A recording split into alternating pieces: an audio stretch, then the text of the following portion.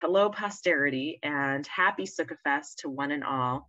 My name is Eve Bratman, and my talk is called Before the Fruits of Our Labor, the Politics of Bees and Pollinator Protection. And I'm excited to share with you some of my work and research about thinking about global environmental politics and environmental predicaments, as well as solutions for as far as approaches to saving the bees go, and thinking through those questions through the prism of the bees. So my talk is based on a book in progress, which is tentatively entitled Bee Politics, and I'll just spend the next few minutes giving you a taste of what my research has been about, and the connection, of course, to Sukkot before anything else is that as a harvest holiday, we wouldn't be having this harvest had it not also been for the pollinators. And Rosh Hashanah, of course, teased that up for us with eating apples and honey, and then Sukkot as the traditional vineyard harvest of the grapes is, of course, yet another manifestation of earth bounty and connection, not just to food, but to agriculture and to land and to the temporality of space and the ephemerality of time. And it's, of course, like my favorite Jewish holiday. And I think a really perfect one for thinking about environmental issues. So I became a beekeeper originally in 2011 in Washington, DC, and I was beekeeping on the roof of a green building, which was where I worked. It was the School of International Service at American University. And at the time I was wrapping up my dissertation research and book about sustainable development politics in the Brazilian Amazon. And on a lot of levels, my take on sustainable development in the Brazilian Amazon was really kind of depressing and sad, hard, emotionally taxing work. And interacting with the bees and becoming a hobbyist beekeeper was a emotional rejuvenation of sorts for me. And it led to asking some of the same international relations questions that I had been asking all along, but through a totally different lens, as far as thinking about how pollinators could be protected better. What did urban beekeeping mean in the context of broader urban sustainability efforts and efforts to green our cities and green our planet? And I started also thinking through the differences in how we approach epistemological questions, like, what forms of scientific knowledge are considered valid within the beekeeping world? How does natural beekeeping interface with much more scientific, traditional science approaches to beekeeping? There's a bunch of stories that I wanted to tell about how bees can help us think through the issues of pollinator protection more broadly, and understanding in more deep and I think nuanced ways some of the predicaments of global environmental cooperation. Bees, of course, are natural boundary crossers in both the physical, natural sense, and also in the sense that pollination requires an interaction between animals and plants and between different types of plants in order to have a vibrant ecosystem. So I subsequently have published a few journal articles, scholarly journal articles that may be of interest. They're both open access. One is about urban beekeeping specifically, beekeeping in, of, or for the city. And the other is about the resurgence of stingless beekeeping in the Yucatan Peninsula and the Zona Maya. I'm happy to share those articles, or you can look them up on your own since they're free and open to the public. And I'll be talking a little bit more about those in just a little bit. Yes, Nathan, go ahead. I'll wait. I just didn't know what stingless beekeeping was, but I'm sure you'll explain it. Well, yeah, I'm happy to talk a bit more about it, but real quick, we'll talk a lot about like the general problems facing bees and pollinators. I'll make a little bit of an argument for an approach that I call ecological rapprochement, which is about how do we really reimagine on a sort of macro level our relationship with nature and find a more harmonious way of relating to the natural world. And I'll talk through practical strategies for applying those ideas toward the end of the talk, and we can jump in at any time if you'd like for further questions. I'll get to your stingless bee question with a little bit more illustration, I promise. So, you know, as a starting point, I think it's important to note that I think we're largely as a society concerned with saving the wrong bees. Honeybees have taken center stage, and they are wonderful creatures. They provide us with honey. They provide us with wax. They provide us with propolis, which is a natural medicinal product made from tree resins. They also provide royal jelly, which is used in both cosmetic applications as well as sometimes as a fertility treatment or a nutritional supplement. And a whole host of, you know, wonderful things can be said about honeybees, but they are not a native bee to North America. They're native to Western Europe.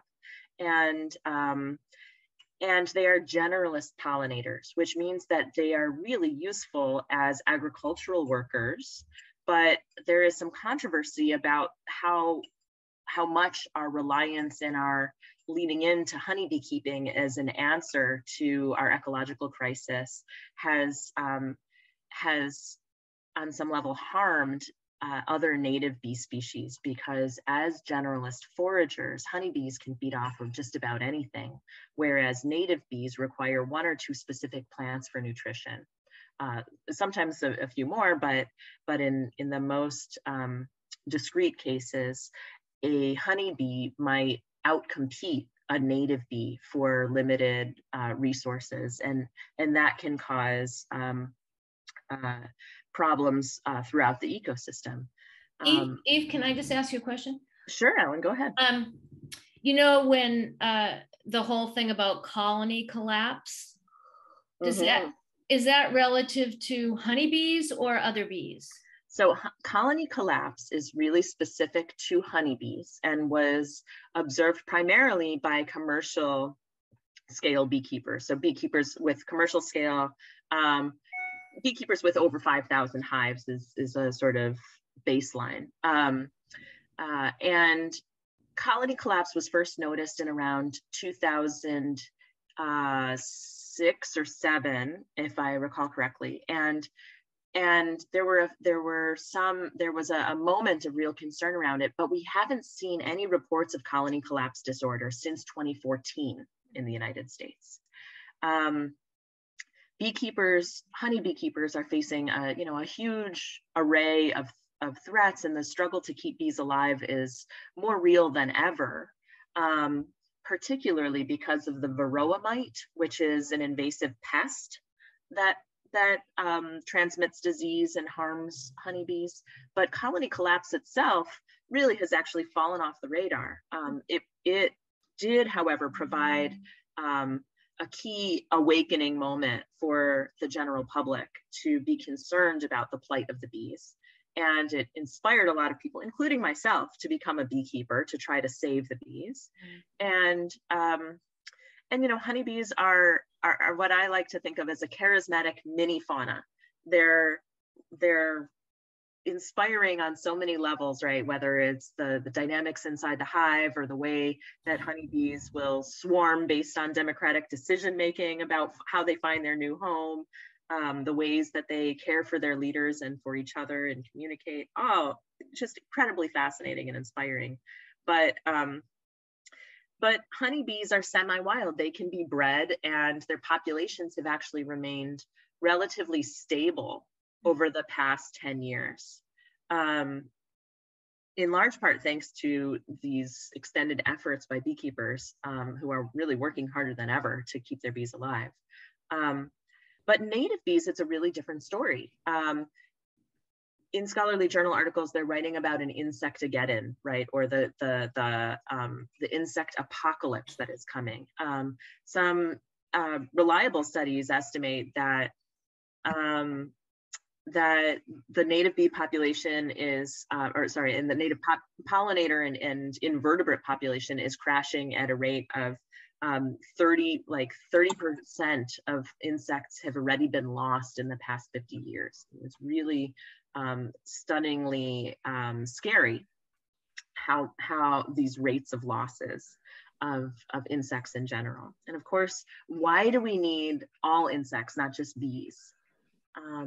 They provide an essential role in the food chain. I mean, even mosquitoes. I know we all love to hate mosquitoes, but between, you know, mayflies and aquatic ecosystems relying on invertebrates for, you know, food for fish and ecosystem integrity, and birds that rely primarily on caterpillars, pollinators and insects in general are really crucial to ecosystem balance. And they're not a big megafauna like, say, a wolf, but they are very much a keystone species when it comes to the stability overall of our ecosystems.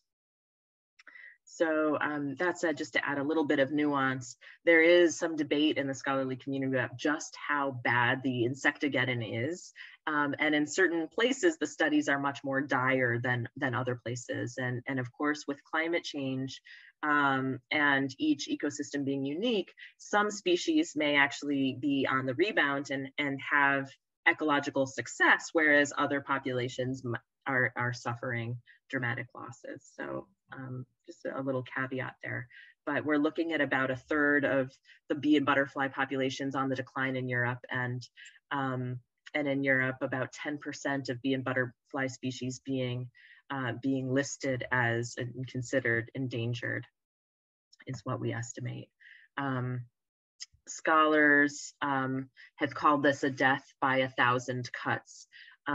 So the major threats are generally coming from agriculture and an extremely heavy use of pesticides in our contemporary agricultural context. Pesticides, insecticides, fungicides as well also have an effect on bees. And we're also seeing major problems from climate change and related, the heavier storms, the wildfires, and the related interactions of climate change with changing plant phenology. In other words, the blossoming intervals for plants is changing, and that has cascading effects on our bee populations, especially for native bees that might only pollinate or have a lifespan of about 5 weeks in which they need to, get adequate nutrition and then reproduce.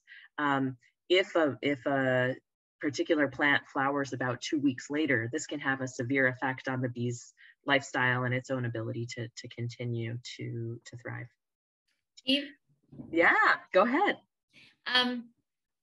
So do the native bees, do they only feed on native plants or not necessarily? Not necessarily, but for the most part. So there are some bees that have, figured out how to adapt. And there are, although I can't give you an example off the top of my head, but for the most part, some native plants have also been here long enough that native bees have evolved strategies, or they have hybridized with the plants enough to be able to use some of the nutritional sources from them. Some of the non-natives. Yeah, but honeybees, for example, which are native to Western Europe, have ended up having a lot of success as generalist foragers might, even from the dew. In other words, the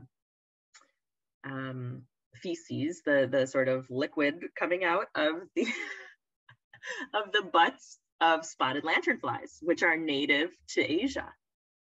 So there's a beekeeper here in Philly named Don Shump who is marketing a honey from spotted lanternflies, and it's kind of an interesting thing because it's like now that the spotted lanternfly honey is coming in, and this is the dearth period for bees. So in this region, the major native plants would be goldenrod, which is a good source of pollen and isn't a particularly tasty honey, but beekeepers in this region are able to get spotted lanternfly honey and Japanese knotweed honey. Whoa! Right, because both of them end up blooming around this time of year here in this region.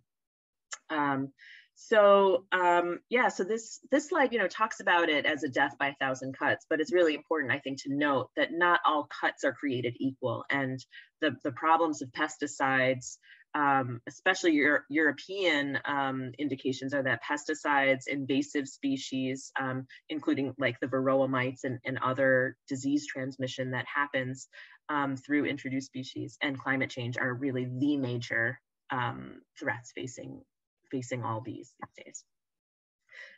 There's an implied pun on this picture for those of you who are real garden nerds, which is that this is the new paradigm daylily. And so I would suggest that we need a new paradigm, a new way of thinking about these problems. And I get inspiration from Rachel Carson, who said in 1963 that humankind needs to come to a recognition that we are but occupying a tiny space in this vast universe.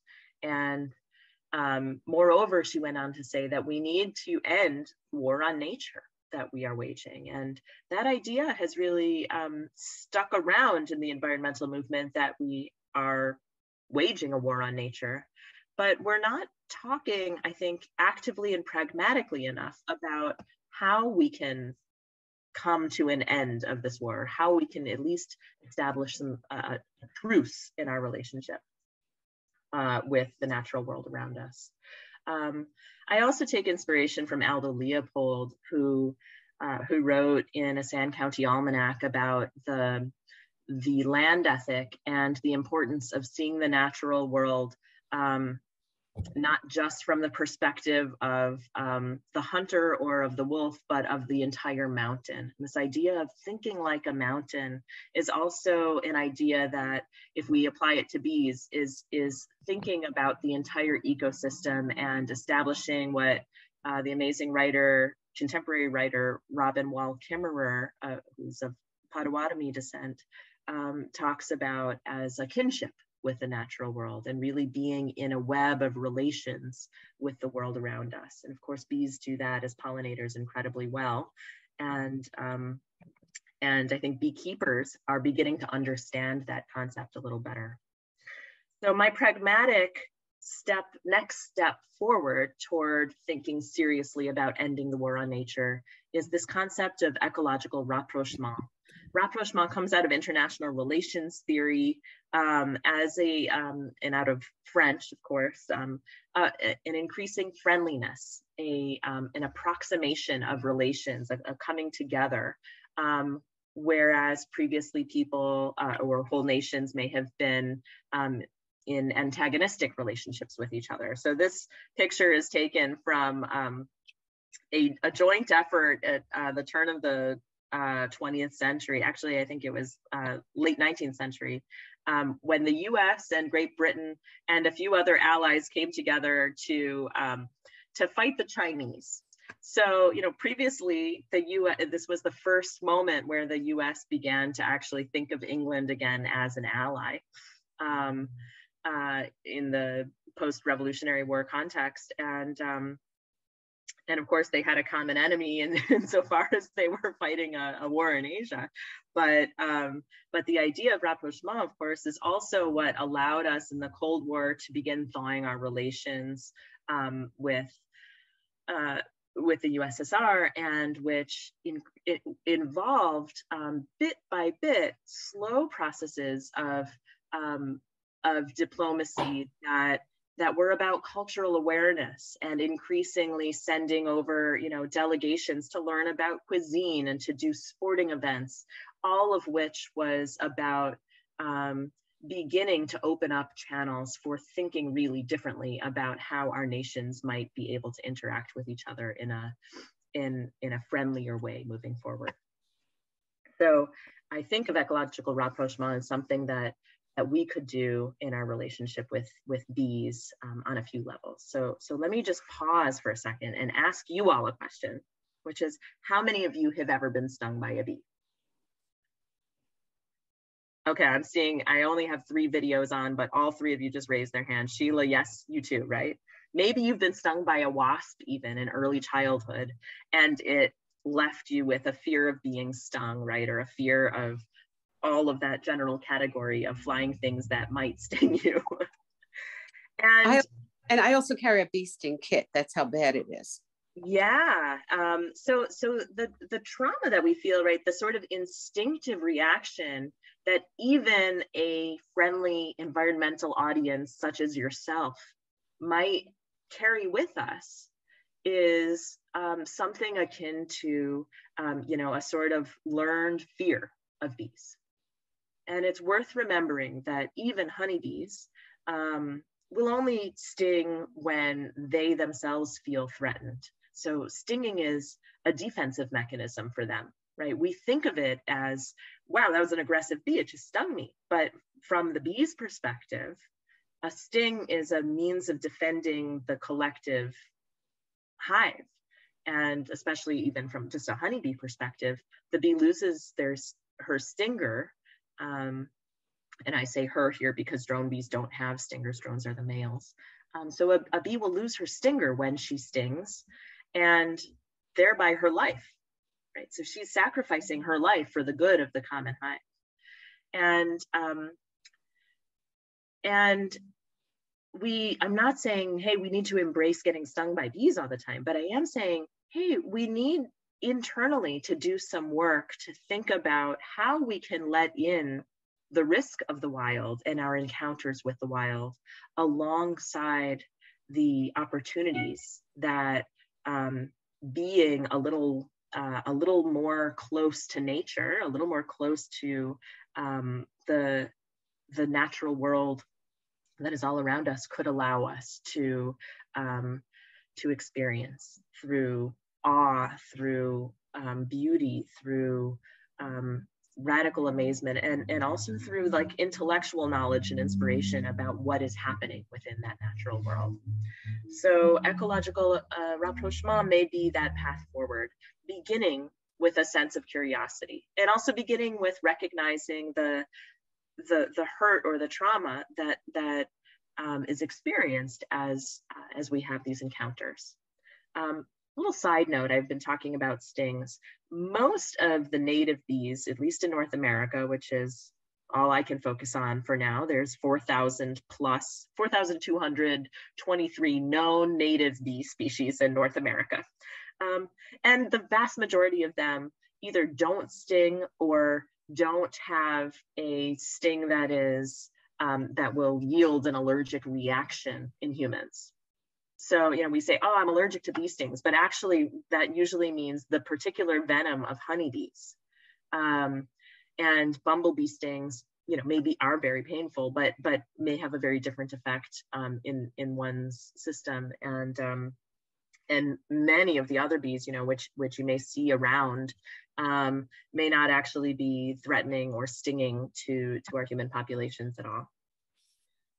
So I'd like you to do just a quick exercise now using this concept of ecological rapprochement and try to imagine, what does a habitat look like that's friendly, not just to honeybees, but to all bees? And Sheila, I have a sense that you're already gonna kind of ace this one. So do you picture a garden? Does it maybe have some roses alongside some native flowers?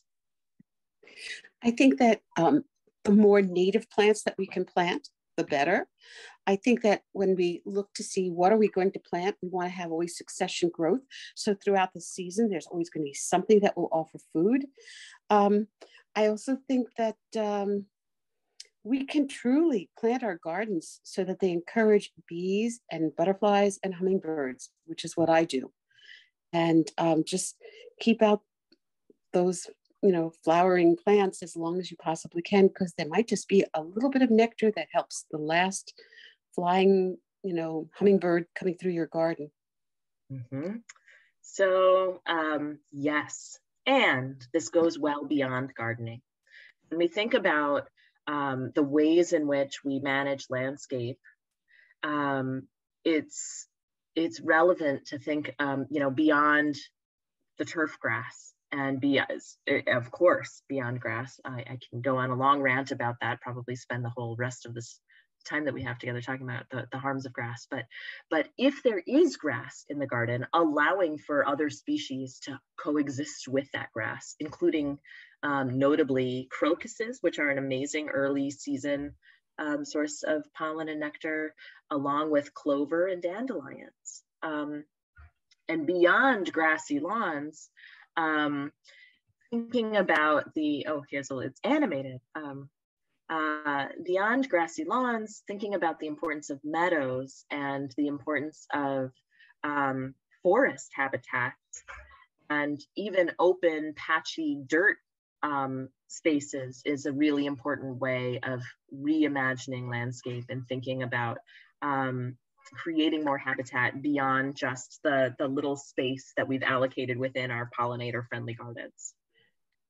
Right, so thinking more deeply about all of the opportunities as a holistic sense of ecosystem and landscape planning is also really fundamentally important. This, by the way, on the left is the Dunning's minor bee, and I noticed they will be ground nesting bees, and they live in what is essentially like underground studio apartment condominium building or studio apartment buildings. So 500 or 1,000 of these bees will live in their little individual burrows, and they'll make tunnels connecting to each other and to paths out of the ground. And so you'll see in early spring, June actually, lots of pencil-sized openings in kind of open or patchy dirt, and it may very well be one of these minor bees. Yeah, Sheila, did you have a question? Yeah, and this year I just learned about the importance of not pulling out all the remains from last year's garden too early, because there are many insects that are already nesting in there and getting ready to hatch their babies. And also postponing and cutting grass and letting it be a little bit higher, because there are so many bees that are in the ground and so many other good guys that are in the ground. Yeah, absolutely. There's also a lot of bad guys too, like ticks. But somehow or other you have to balance it out so that you support the good guys as your priority. Yeah, absolutely. And now you make me feel so much better, because my mother would say that my quote unquote grass in my backyard is mostly just green weeds. So yeah, well, it's a real aesthetic shift that is required as we think about ecological rapprochement, right?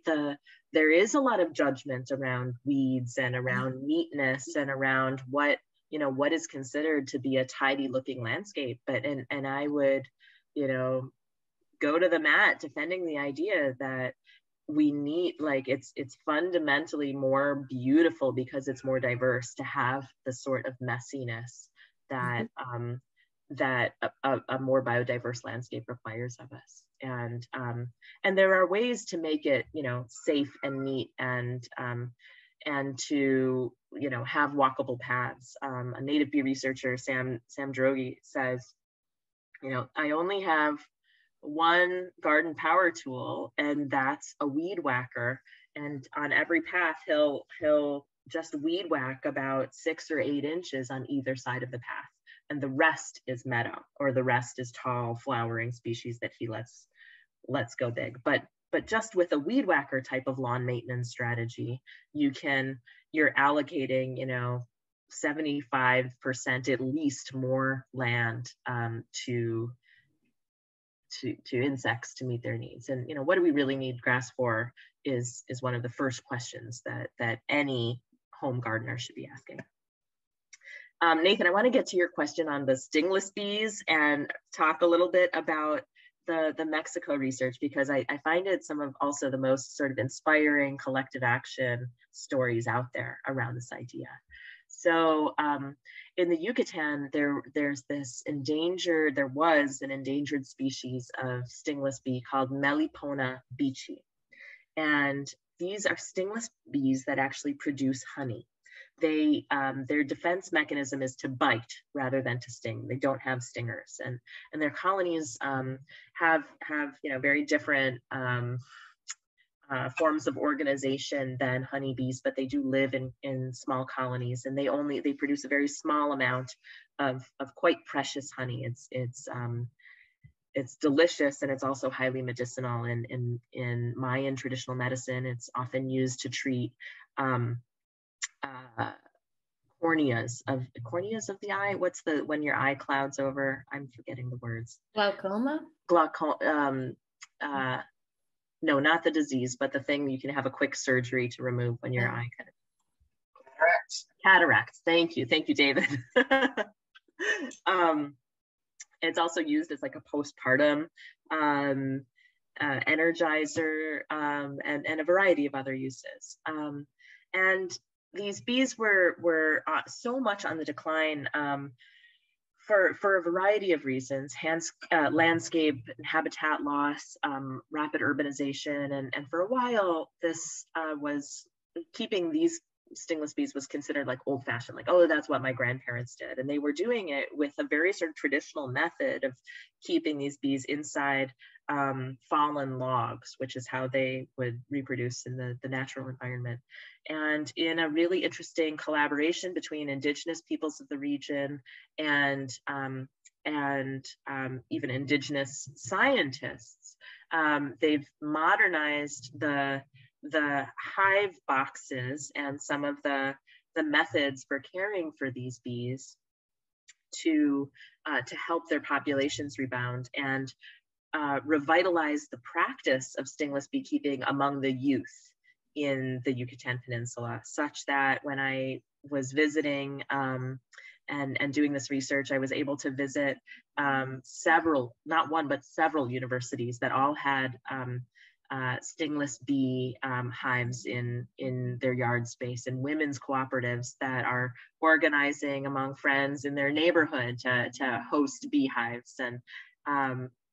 And now the population is actually rebounding, and people are keeping not just Melipona beachy, but frequently, at minimum, 3 different types of native stingless bees in these sorts of contexts, and sometimes as many as 12 and 13 in different species of stingless bees, from what I was seeing. So the Mexican beekeepers, our honey beekeepers, are also organizing against the rampant pesticide use in the region. There has been a very successful suit against Monsanto over the use of transgenic corn, GMO corn and soy, which the Mexican government still prohibits. And so the Supreme Court found in favor of the beekeepers in a recent Mexican Supreme Court decision. Yeah, so I think this also gives us an indication of where we need to head, right? Combining Western science with indigenous cultural practices, restoring and regenerating an enthusiasm for defending bees and wildlife more broadly as part of an exciting way in which communities can come together and be interacting with nature. And to this bottom point on the slide, right, it's about a lot more, I think, than what's happening in your own backyard. And it's important to be thinking about your front yard or your backyard or the synagogue's landscape. But it's also important to be thinking politically and collectively about how we can make these changes. And so to that end, the Endangered Species Act is amazing, but we have so far only really listed one bee as endangered in the United States, the rusty-patched bumblebee. And there are initiatives afoot to even the rusty-patched bumblebee was a extended political struggle And there are initiatives politically like the President's Pollinator Protection Act that Obama signed, and currently Biden's it's called the 30 by 30 plan, where he hopes that through a combination of national, municipal, and local strategies, we can protect 30% of the nation as biodiversity supporting habitat by 2030. Sheila, you mentioned earlier, like leaving your plants growing tall so that bees have nesting places in the woody stems and piths of plants, and this can be integrated into city parks as well, and highway corridors beyond just simply putting up a cute bee hotel in your yard. In Costa Rica, a city just outside of San Jose called Curridabat gave citizenship to their native bees, and they've established a city planning framework that orients any city plan through a framework of what is the experience of the bee, what is the experience of the earthworm, what is the experience of the raindrop as it moves through the city's landscape. And so in this form of urban planning, it's again, a radically different approach that encourages city planners to think not just about the human population, but also about the more than human world as it interacts through the environment. How does that change the layout of the city? How does it affect the layout of the city? Yeah.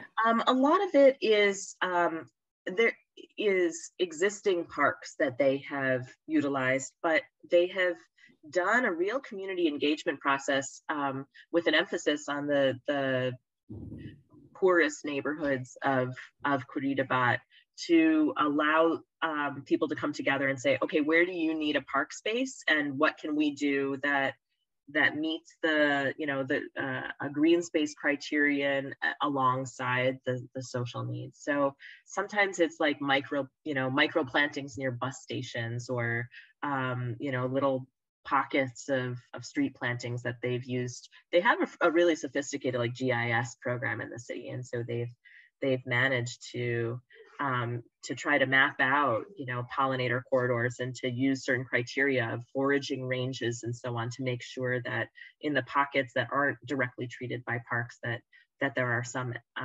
ecological assets there for the bees. Eve, do you know,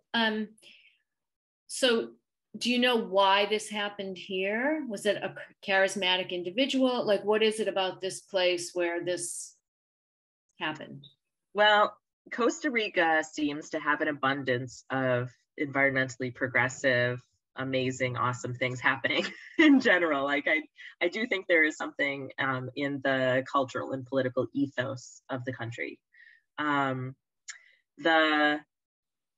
I interviewed the mayor that instituted these policies, and he's part of a network of sort of eco-friendly thinkers and designers. And he unabashedly told me that he regularly has conversations with a hummingbird that visits his front patio on the daily. The hummingbird's name is Frankie. And one day Frankie told him to tear down his garage and to add more green space, and he listened. And the city, rather than he won re-election, he went on to become Costa Rica's Minister of Education. And so instead of being considered a complete wackadoo, he gets promoted, and he has a degree from Harvard School of Design, and he is a deep thinker, and I think there is some real charismatic leadership there. But there's also a real cultural awareness, and he talked very actively in his interview with me about the ways in which the colonial design of cities was meant to keep nature out. And he thinks about nature as when we see, a hummingbird or any kind of wildlife in a city space, he says, that's something that wasn't, that the city probably wasn't really designed to be hospitable to, and good for, the animal, whatever it is, for finding a way to exist despite the odds, right? And so he's really trying to kind of turn the tables and couches it within also an analysis of how colonial planning decimated indigenous understandings of what it meant to be living with nature and coexisting harmoniously with the world around us. In Santa Fe, there's a similar pollinator corridor project, thanks to the Xerces Society, which is an organization doing really terrific work across the board to protect pollinators. And so they've given native plant kits to host institutions and host buildings and even sometimes families to try to create a sort of more robust infrastructure, landscape infrastructure, that is, of plants, a green infrastructure to protect pollinators. And in New York, a college friend of mine, his name is Aaron Burke, has also been writing and illustrating about pollinator corridors and the importance of tree planting initiatives and green roof initiatives and beekeeping as sort of across the board strategy for urban greening. This is in Lancaster, Pennsylvania, where I teach. I walked past this nearly every day for a summer, and it was just a little personal citizens initiative to model how different a little patch of underutilized space could look if you simply planted a wildflower meadow. And so by agreement, they mowed around it, but Suzanne Matos, the landscape designer, just like they took over this little area and said, okay, here's our wildflower meadow. We're going to cordon this off, give a little bit more for the bees. And there's, hundreds, if not thousands, of those sorts of spaces here in Philadelphia that, nobody likes to mow and to spend to hear the mowers and the leaf blowers, etc. And where a wildflower meadow might be quite welcome as an alternative. One of the policy changes to start is simply in the mowing ordinances, right? Where in Lancaster, even, despite having models like this, the city zoning code still says you are not allowed to plant anything that grows longer than 6 inches that throws off an unpleasant or noxious odor.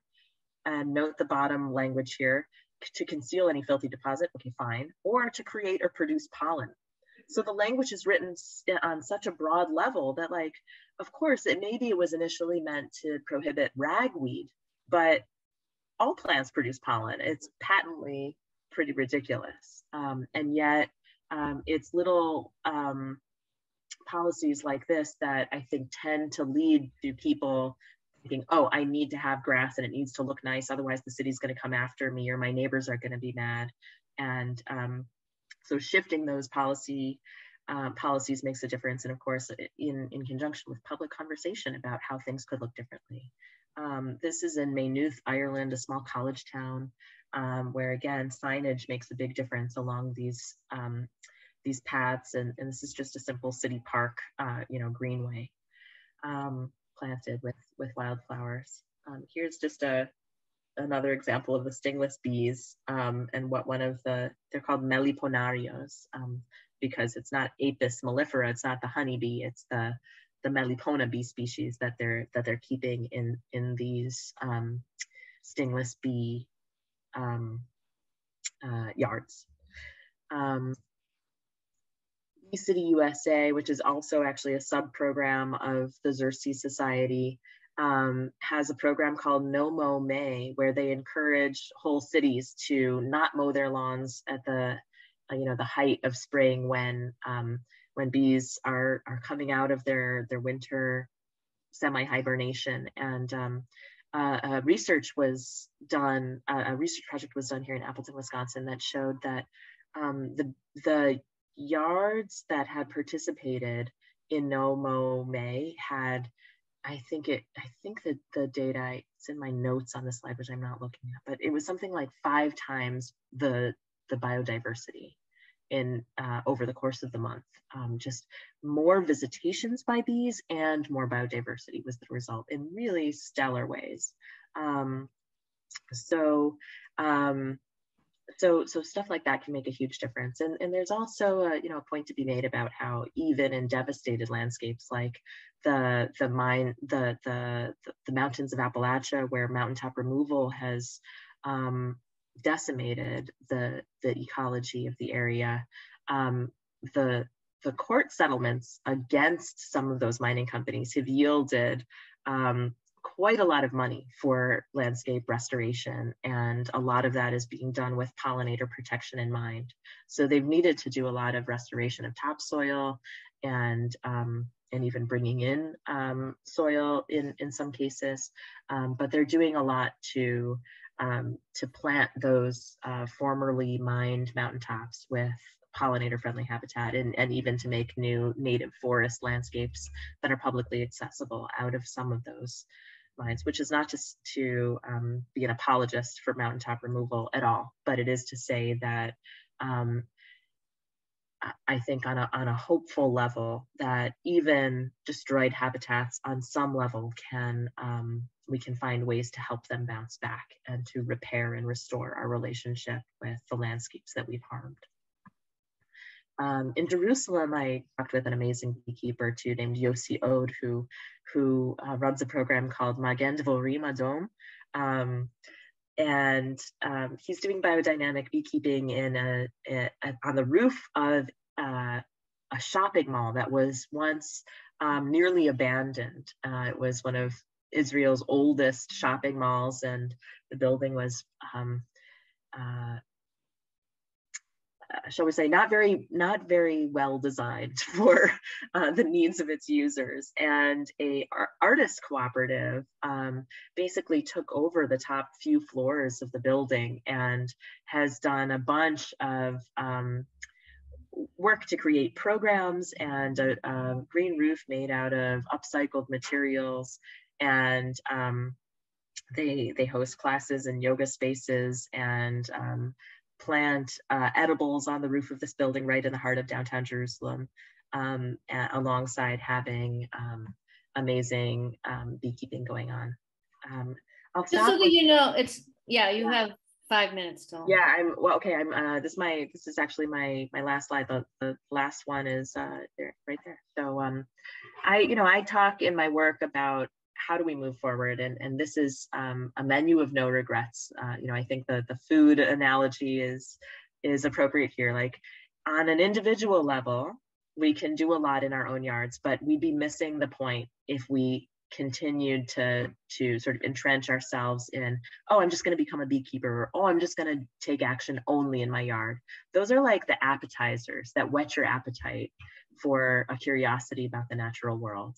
But on a deeper level, I think we need to do more collectively, and to tie this back to Sukkot, right? Sukkot is all about getting together with people in nature and having a combination of human-made nature a lot in the form of our sukkah, right? Like we have to build it, and we have to build it from the natural world, right? We have commandments to have, skach, be of, branches and green materials and so on. So it's through that sort of togetherness, that sort of collaboration, that we also get to larger systemic change and changes in policy and changes in our epistemologies and ontologies that are more welcoming of different ways of knowing and engaging with the world. And so, I leave you with this list and with this sensibility of using bees. I could say a lot more about each of these if you want, but using bees as a sort of gateway insect into a larger sense of connection with the natural world, and a practice of engaging and restoring our sense of interdependency and relationality between people and nature. So yeah, I'll leave it at that. Thank you. And if we could have a few more minutes to discuss or ask questions, that's perfect. Thank you so much, Eve. It's wonderful. Eve, why were the bees congregating on that man's body in the last one? What was happening there? So that's Don Shump, and he's a Philadelphia beekeeper, and he's doing something called bee bearding. So he has a queen bee strapped to his chin in a little cage, and the rest of the bees are congregating based on smelling the pheromone of that queen bee. And he Don is like, an evangelist for the bees. He's an amazing beekeeper too, but I've ethnographically, trailed him for a few days of beekeeping, and half of the time that he's spending out on the different rooftops where he's beekeeping, he's just talking with members of the general public who are asking him questions. And so he does bee birding as a way to make honeybees, less scary and more accessible. And sometimes he's also getting stung. Like, I noticed that as a beekeeper, like sometimes, I could just tell from how the bees on him are acting, that, he's getting stung, but it doesn't faze him at all. I mean, the guy is kind of like built like an ox, and, as a beekeeper, you learn to take stings, right? It's just part of the act of beekeeping. And some beekeepers even say, yeah, I learned from my stings. Like the bees are, if I get stung in certain places, it's a reminder of other types of consciousness or other forms of body awareness. And other beekeepers like Don would be like, yeah, whatever, stings on my hand, natural. So it goes, you do what you can. Yeah. Thank you. Sure.